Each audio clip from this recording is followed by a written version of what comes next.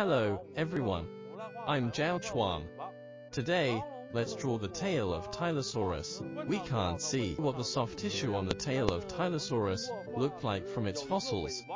But based on the fact that its fossils show it had a bent tail structure, we speculate that like other mosasaurs in which we've found soft tissue, it might have a bent tail structure similar to an upside-down shark called a fin. We choose an angle with its tail facing the audience to show it, and through the underside of the tail, we can see the front of its body. When drawing, pay attention to the perspective relationship and we'll get to know how the perspective reflects such a composition. Its tail is in the foreground of the picture, so it looks big, and the further forward the body is, the smaller it looks. Now, let's draw its tail. First, we start with the base of its tail,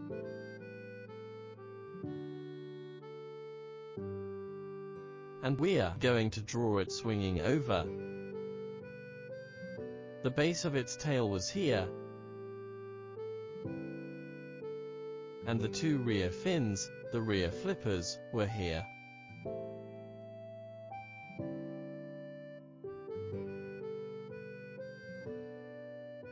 The base of its tail swung like this from here,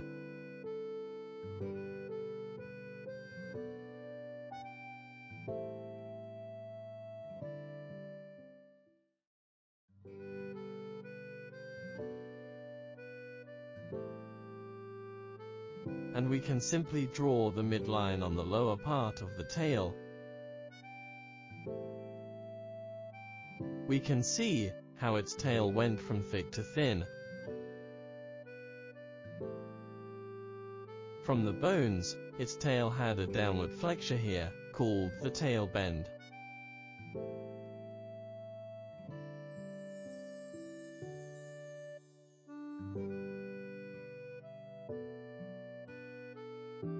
Both sharks and ichthyosaurs had this kind of tail bend, but the sharks is reversed.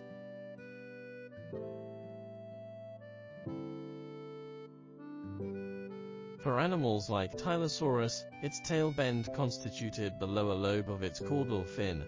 On the rear of the lobe, we can draw it slightly tattered and worn, like a shark's.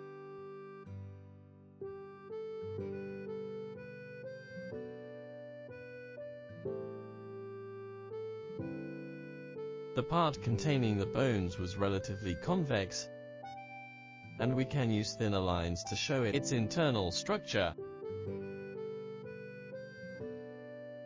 Then, the top half of its caudal fin was here, and there were no bones here, so we don't need to draw these thin lines. The upper lobe was shorter and slightly tattered.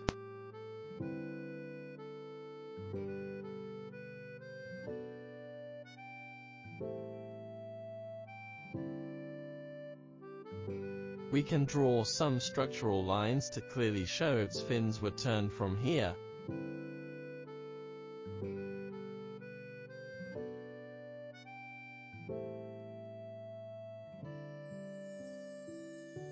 After drawing its tail, we proceed to complete its body.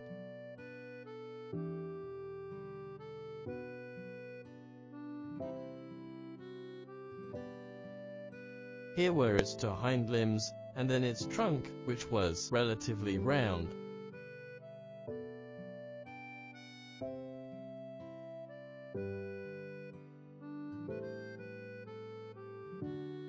The two forelimbs were here.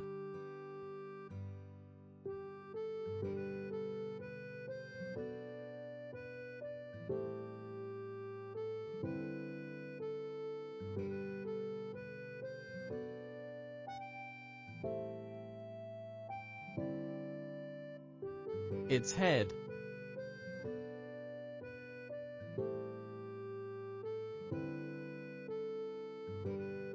lower jaw, mouth, eyes,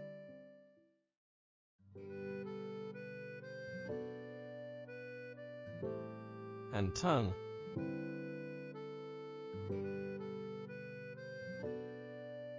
we can draw a boundary between the upper and the lower parts on the side of its body.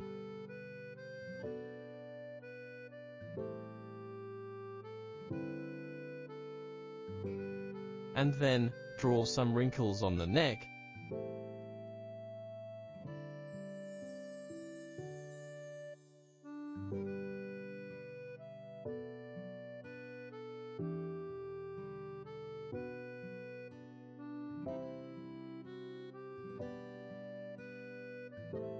And some shading on the underside of the fins.